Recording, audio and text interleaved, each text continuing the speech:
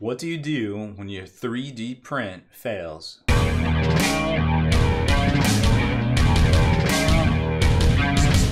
Spiky bits. Welcome back, Hobby Maniacs. I'm Baer from SpikyBits.com, and we're talking 3D printers again today. So it happened. I finally had a print fail on my 3D printer, my Anycubic Photon that Titan Forge sent us. Thank you, Titan Forge. Shout out. And you know, this was one of the things I was worried about because I hadn't seen a lot of content on what to do when your print fails. So I talked to Wyatt over at Jacket Clubs Painting, and he gave me a couple tips, and you know, I kind of came up with some stuff on my own.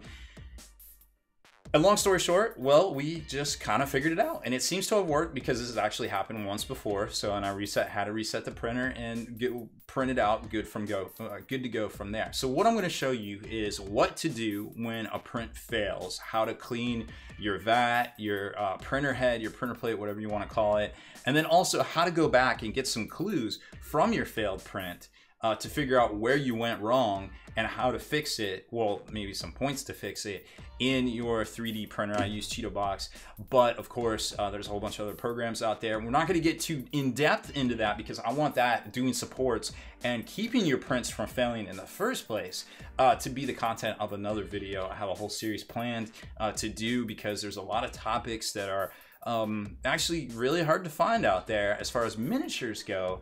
When I was researching all this stuff and learning 3D printing myself, I would have liked to have seen some of this content. So I was like, you know what? Well, let's make this content. So here we go. What to do when your print fails. So at some point, you're gonna figure out in your build that something has gone wrong. And you need to either stop the print or try to salvage what's going on. Chances are you probably can't salvage it. You just need to hit the stop button or the pause button. And then your print bed or your print plate is going to raise up, and at that point you'll be able to kind of try to figure out exactly how bad it is. So first things first, get on some gloves, get your protective eyewear on because it could get messy. You're going to be working with a couple different chemicals here, probably to clean this up and reset your printer. Step one is to open up the printer, get out your build plate just to see how bad it is. Now I already pulled off my particular print error on this one, although I know I started to print a new thing, so I'm going to have to scrape that off of right there. It does have some resin on it, so you are going to want to dunk it, so I'm just going to attach it to the rinse station and give it a whirl real quick, and while I look at the vat. Now for me, this is my normal workflow, but that doesn't mean that you just can't wipe it down and use your pickle jars and stuff if that's what you use, particularly if you don't have the wash station. This thing's actually pretty neat, and I really enjoy just kind of watching it power up and do its thing. So that's going to be cleaning that off, and now we have to figure out what's going on with the vat because probably there's parts inside of the vat here which is going to be a problem. But also another problem is if it's really bad and the parts are sticking to the bottom here to your print film, then you're going to have to pull this out, remove it, and reset the whole thing, which is kind of a pain in the butt. One of the easiest ways to tell if there's something in here is just take your little plastic scraper, and you can kind of run on the bottom of the print film right here and try to tell, like I feel like there's something sticking right there. I can't tell exactly how thick it is, but chances are it'll mess with the light. So I'm probably just going to want to go ahead and just do a full reset, drain all of the resin out of here, put it back into the bottle, and start over, and then clean it all out and refill it, which would silence you. I know you're done. So that's what we're gonna do right here. So there's a nice easy little tool you can get off of Amazon that's just a little nozzle here and a little strainer. So we're gonna set that up to drain this back into our bottle. So I've loosened up my my vat here, my resin vat. I'm gonna pull this out, and I can already tell that it's kind of sticking to the laser area down here, or the light area, and it looks like some resin has kind of gotten in there, and of course it's hardened a little bit, so we're gonna have to clean that off. We've got this, and I don't know if you've noticed, but there's a little notch right here which allows you to kind of focus the pouring into here. Now once you set up your bottle, this actually goes in a little ways and makes a nice secure little setup here, so if you bump it, hopefully it doesn't kind of pull out. So we're just going to strain it basically into its own bottle of resin right there, so there's no impurities or anything like that. I'm just gonna sit here and let that kind of funnel down and keep at it to see what's on the bottom of this print film. Once you empty out your vat right there, I'm gonna be honest with you, if you know it's pretty much clean, you can probably just take the filter out and just kind of pour it in straight. I'm just gonna cap this real quick so I don't accidentally spill any of my my resin right there. So take a look at your vat here and the film underneath it. There isn't anything stuck to it. Now, if you do have a piece stuck to it, that, you know, it's just basically the print failed, the supports failed, and it just kind of stuck to itself. One thing I've noticed, and you can do this, you can pull this out with the liquid still in it, is if you just gently tap from underneath, it'll pop the piece in a lot of cases because it's under so much tension. It'll just pop the piece and it'll come right up and you'll be able to scoop it out. But obviously you're gonna have liquid in here, so you wanna be a little bit more careful.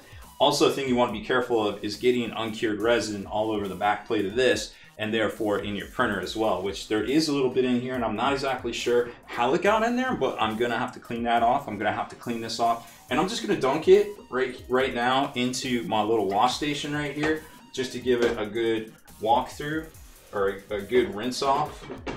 And I'm gonna take some of my towels over here and just wipe it down real quick.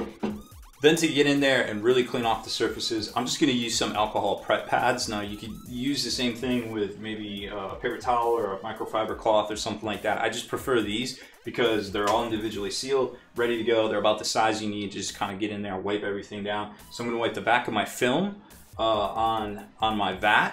And then I'm also gonna wipe this whole area in here that has a little bit of cured resin that's probably affecting the light and everything like that. After you get all your cleaning done to your liking, of course, I had to spend a little extra time in here. It was pretty caked on, unfortunately. You're gonna wanna grab your microfiber cloth and wipe down both sides of your film right here so you don't have any, you know, extraneous particles or anything in there. Paper towels are bad, but this thing seems to do the job, getting all that clear. I would also do it on your area in here where the laser and the light is, or light's going to be coming up out of there, just to keep everything clear. Then you're going to want to reassemble your vat. Once you get your vat back in place, you're just going to want to fill it up with some resin to wherever you feel comfortable, and get your print head back in place. And then clear your part from your print head or your print plate right here. Remember, make sure you use the plastic scraper that was included with your printer, most likely. At least the one comes with the Anycubic Photon right here. Don't use a metal scraper because you can see where the gouges from a metal scraper actually will cut into the aluminum some. Now, you might see some other kind of patterns in here, and that's just some really high grit sandpaper I used, so it would allow the prints to kind of stick to this print head or print plate a little bit easier in the future. So you can use a little like 800, 1000 grit sandpaper just to kind of rough it up a bit, but putting gouges in it from a metal scraper probably isn't a good idea. I don't at least feel comfortable with it. So I'm gonna just give this a quick wipe down and then put it back into place right here, and we should be good to go. All right, so now it's time to figure out what the heck happened to make your print actually fail. So here's our print that failed. Now, I should have my gloves on still. This is a little gummy, but I cleaned it up as best I could with isopropyl just so I could kind of hold it here and work the computer a little bit. So I can already tell that there was some sort of event that sheared off the supports across here. I'm not exactly sure what that was. Perhaps something just kind of fell, but it doesn't look like that was the case right here. So it looks like this one was all printing just fine. Actually, all of this printed. This one actually printed fine. For some reason, this just stopped right here. So maybe there was a buildup and the light couldn't penetrate. So it actually stopped kind of building up right here, which might have been an issue all the way across here. But I can tell right here that this actually separated down in here at some point and reattached itself because of gravity. So I don't know, it looks like it was attached and then this all got printed. So after some time, this detached itself and then locked in right here. Now I did clean up a bit of a mess over on this side, so on the vat. So I feel like this might have been covering it up, and that's why that stopped. And then there might have been some dribble in there. So we kind of start to piece it together. This side was fine and this was fine right here, except for these struts. So once you start looking at your prints, you can kind of tell why it failed. It looks like structural integrity. The supports broke off here. Something happened right here. I don't exactly know what. I imagine something to do with supports on the side here. Because remember, this actually supports this. So we're going to go take a look at the actual files themselves now and try to figure out exactly what happened. So here is our walker body that you can see, and you definitely can tell that something happened, because remember, this piece was all separated up in here and it wasn't right. But I can already tell looking at the file that I messed up, and there's probably some islands got created right here, and this teeny little there should have been some supports right here for sure. It looks like there should have been some supports right here. So a good way to check that, you can run it through the photon validator, and I'm not going to spend a lot of time on that right here, but you can definitely put that through the photon validator. But we can take a look at just kind of going up through the layer, so you can see right there is a layer that's going to create an island because there's no supports. There's no supports over here. So that's probably what started that cascading action of everything starting to separate. So I'm just going to kind of fast forward here, and it looks like there's a cavern in here that I didn't have. It looks like it was okay. It didn't really need to be supported, but I will take a look at that a little closer, because I don't like having a little something in there that was supported.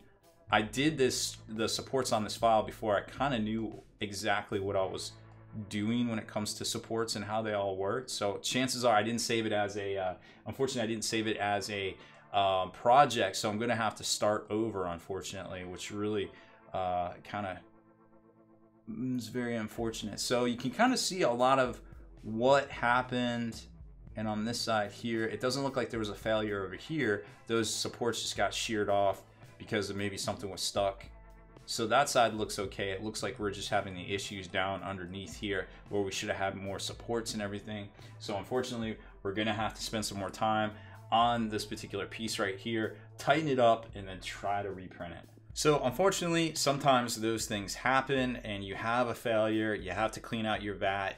You might have to clean it out, you might not, but you're definitely gonna have to at least fish some parts out of there.